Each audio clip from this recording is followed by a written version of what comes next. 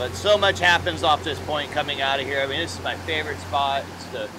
It's the most forward jutting piece of land off of the west coast of Hawaii, so we get the deeper water quicker. I mean, right now we're just approaching 1,000 fathoms, 600 or 6,000 feet. We're 3 miles offshore. Boys are backing down now. Okay, probably got a blue on, but I mean, those guys right there, I guarantee they didn't get a whole pattern of lures out before they got bit. That's what just makes this place so special. It's like I got chicken skin thinking about it. It's like come down that mountain from home, to come down to the boat, and you don't know what to expect. Today could be the biggest fish. Today could be an absolute no fish day, an epic numbers day, mixed bag day. The possibilities are endless. That's what makes this place so cool. I come down that hill and you're just like, you start seeing superstitious things too, like the poeo, our owl over here.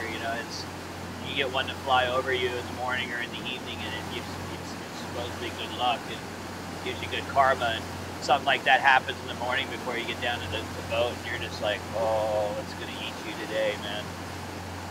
So that's the drive.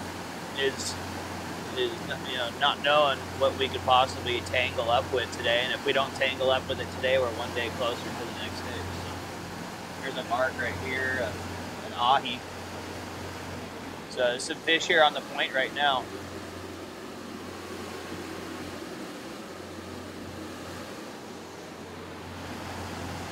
We got the tide changing right now too. 718 and 716. These guys are hooked up already. So those rolls really play. Within 24 hours, you have 6 significant times of the day that you're going to get a bite.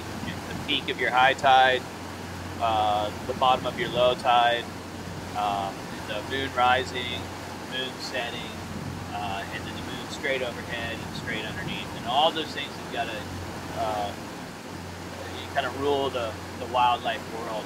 Even in a hunting situation up there too, your moon phases, whether it's rising, falling, all that stuff, that affects when the animals feed, and it also affects when these fish are feeding. It's kind of like how we have breakfast, lunch, and dinner. Those phases are their breakfast, lunch, and dinner, but they'll still go through the kitchen and pick a crumb here and there like we do. Instead of eating the whole cake, we'll just take a piece of cake, and then once it comes around dinner time, then we're going to have a lot of cake, so kind of on that aspect.